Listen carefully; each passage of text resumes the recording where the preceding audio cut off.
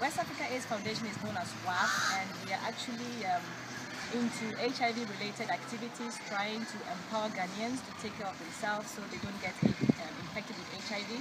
But also for those that are already infected, we are there always to try and assist them as much as we can so they become normal people in society. Unfortunately, in 2011, we were hit by terrible flood waters that caused lots of damage both to the facility as well as to two of the vehicles that we were using for all outreach work for the organization. Literally, the van that we are seeing here was submerged in water. It was totally covered.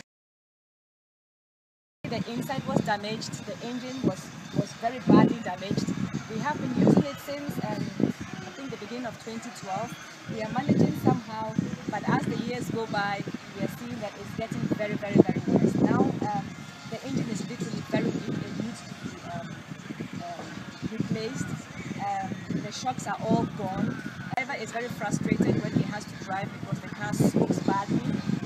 The little repairs that we try to do is not enough anymore, and truly the organization is struggling because it's literally the only vehicle we have.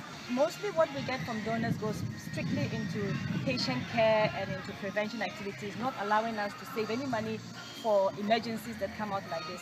So this fundraising we are trying to put together is literally going to help us buy a new engine. It's going to let us have new shocks for the vehicle, and then some other petty things that need to be replaced on the vehicle, just to put it in a good and safe conditions to transport us, the staff around, as well as, you know, help us reach out into the communities as we do our community outreach work, but also to transport staff as we go to so many important meetings across the country.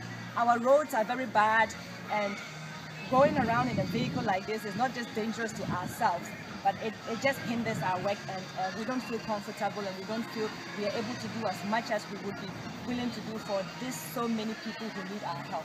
So please help us raise some money to buy a new engine and some shocks and some other parts, just to put this vehicle back on the road so we can continue with the work that we do.